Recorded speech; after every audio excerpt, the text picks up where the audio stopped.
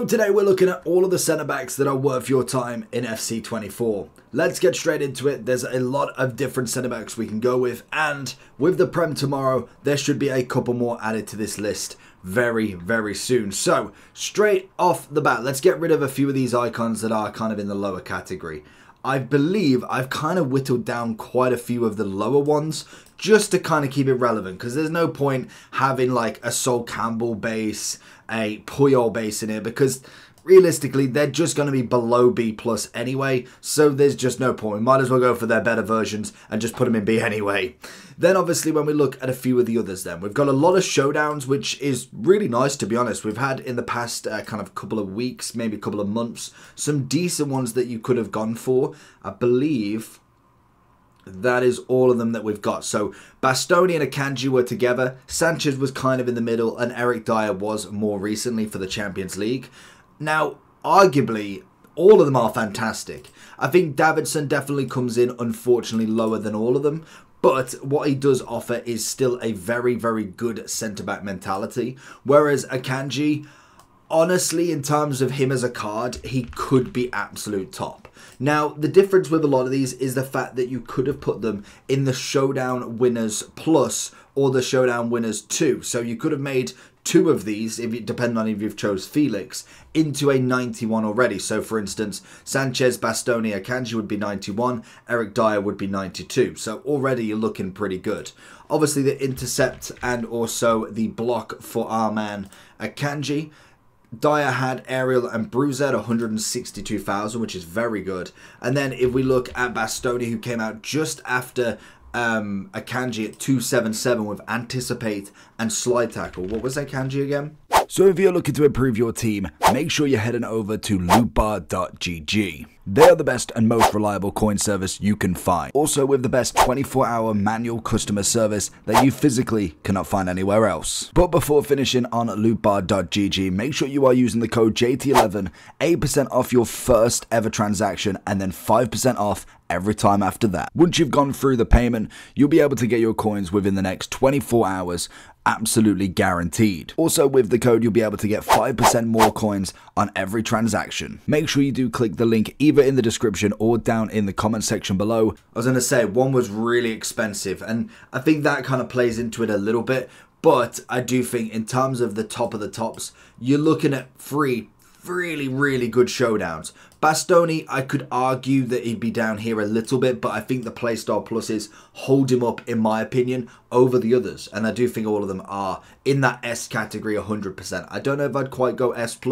I would definitely say Team of the Years are still very much in there. Bright would probably, in my opinion, now go down one, but I still think she's very good for the rating that she is. But Virgil, Renard and Diaz are exceptional centre-backs in this list. When we look at Virgil as well, because we've got a couple versions of him, I have got his Nike, his normal, his inform, and his two informs and his gold. I don't know why I've bought so many of them to the tier list. I'd probably be looking at something along the lines of this now.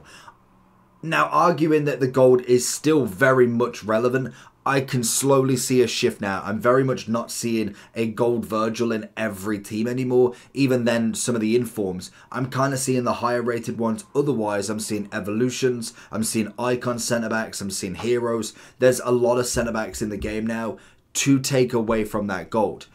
Let me know your opinion on it. Company, quite an easy one. I'd say the progression of him has been absolutely fantastic as always. I would go for something along the lines of this. I'd probably go A+ for his base now, maybe even dropping down into this A. I think you could definitely argue with the kind of lack of pace into him. Anticipate definitely puts him back on the map a little bit. The UCL is still very good, but the fantasy is absolutely fantastic. Same as Lucio, I've got his base here as well. I think they both now are pretty much in that sort of lower category, and I don't think that's a bad thing to say because they started the game. You've got an 89 and an 88. We're looking at 91, 92 plus now. That is just the progression of where we're at in the game. Rio Ferdinand, I'd happily go in the A+ for his base quite easily. Very, very good card in my opinion still. And then when we look at his Team of the Year, I do think he is incredible. Very expensive in SBC, I'm not going to lie. In terms of what you can get him off the market, it is crazy to see the difference in price. You got 1.85 million or 2.65. I love the SBC. I think the SBC is fantastic. You can get a very, very top-end centre-back. But with Team of the Season coming, I just don't know if I'd spend 2.6 on an SBC, especially with the fact that we are bound to get big SBCs as well. We're going to get icon packs, picks, whatever. We're going to get gambles. We're going to get loads of SBCs that is going to revolve around having a lot of fodder. Putting 2.6 into a card that is very good, but is going to be very obsolete very, very quickly. It's just my opinion.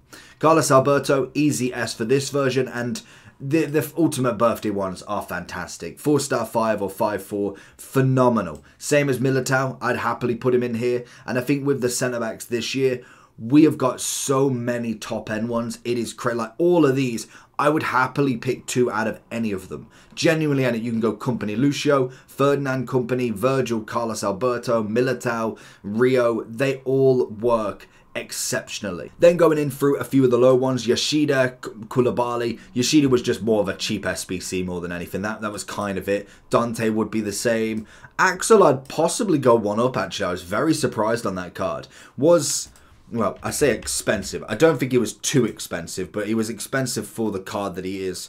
100,000, I swear it was like 160 give or take, but still a very good card nonetheless. Arejo, I'd go into the A+, love that card. Collins, now was this the one with the playstyle pluses, intercept and also technical? That was it, 5-star weak foot. I think last time I went A with him and I was debating B+. I think the intercept definitely holds him very nicely. Then obviously having a bit of pace, defend and physical always is going to work. Kimpembe can go into the A+. King, I'd probably go down into this sort of bottom category now. Sol Campbell would be the same. I think Blanc in the Icon Defender ones was the same as well. Same with Desai, very much in that kind of lower tier. Militao would be A+, just under kind of that S+ for his 90. Diego Carlos would be kind of in the mud now, really. Then we've got Varane. Now, I love this version of him. The Thunderstruck, I think A+ would be more suitable. Then we have the 3 fire cards. Tomori, Rudiger, and also Ramos. Love Ramos in game. I think he is absolutely brilliant, and it's just down to him in general. They both have or all 3 of them, have a CDM version and a centre-back version. And I think if I was to go with them, would I go? I would probably now, I'd probably be putting them all into that A+. I don't think they've dropped massively, but I really don't think they're in that S at this point of the game. Kohler, fantastic centre-back. Both versions of him, in fact, are phenomenal. And I'm pretty sure, do we have a Vidic here? Vidic is just unreal. Honestly, if he was to go with the Golazo Evolution on his 91, I think that one more is in that S+ as well. I think genuinely they are incredible pairing. The obvious with the 94, he's got the aerial and bruiser, I want to say. Whereas the 91 has got the aerial and also slide tackle, which is my personal favourite playstyle pluses for him. So you are looking at a massive price difference as well, but adding that extra 92 onto it for me is just an absolute game breaker for him. We then have Luka Bayer. Is it Luki Bayer? God, I'm not going to say that name right. Joe Gomez can go down. Gravado, did he go up? In fact, I've looked at every UCL card to make sure that they're up. Always the same rating, perfect. But I didn't see him, so that is a bit unfortunate. Is he a road to the knockout? No, he's a road to the final, so he could go up. No, he can't. Kim Min-jae, stat-wise, is going to carry him. Saliba's fantastic. He's had a couple of evolutions that you could have done on him as well. Obviously, with the 88 unleashing potential, could have got him to that 89, and I can imagine he will go one step further as he is a confirmed team of the season as well. Auburn's going to go into the A+. We're then looking at Thiago Silva. Needs a big upgrade. I kind of get that that's coming during footies now. Walker, as a centre-back, I'd go A at an absolute maximum. Marquinhos lost his potential, in my opinion. Arejo, easy S, absolutely easy. Now, if he gets another upgrade on top of this one, that is going to be S+ for sure.